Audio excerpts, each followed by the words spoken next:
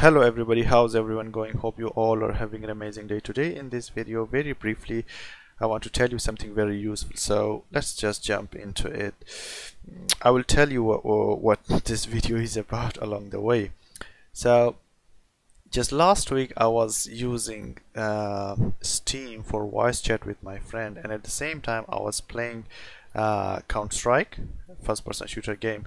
So when I was having a voice chat with my friend on Steam, and at the same time I was playing the game, I noticed that the in-game volume and sound of Counter-Strike, my game, was very low, while the voice chat sound was absolutely normal.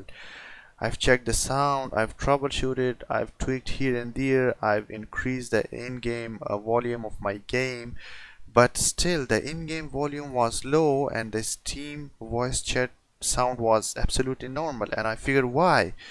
So after like figuring for like here and there, I searched it, like after half an hour I figured it out what it was. So let's just jump into it.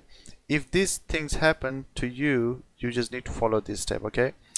Right click on this small bar, like it's very obvious, you need just this small sound icon or speaker icon, I don't know. Just right click on it, click on these sounds. It's the same, it's Windows 10, but for 8, 7 it's the same. Okay, so right click on it, go to sounds, and then click on this communications, okay, communication tab right next to sounds.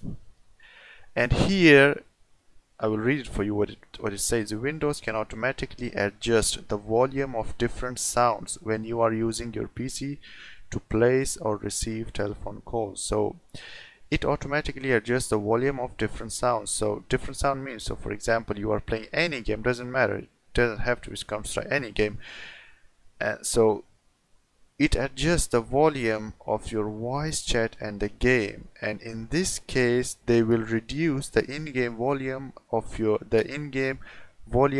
game while increase the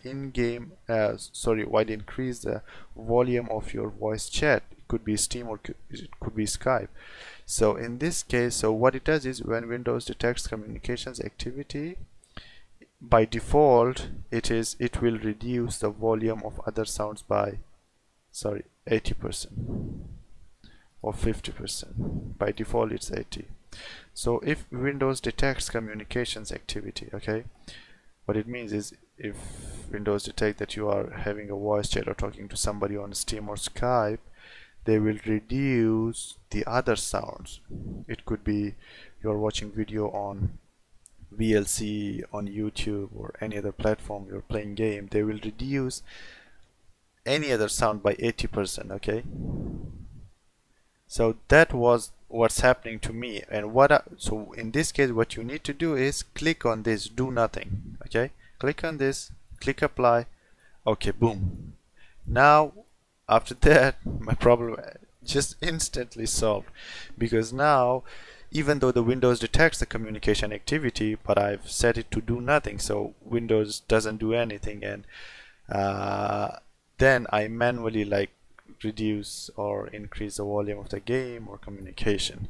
So that was it, guys. That was something I thought would be useful for you guys to know. Hope you guys enjoyed the video. I appreciate your time.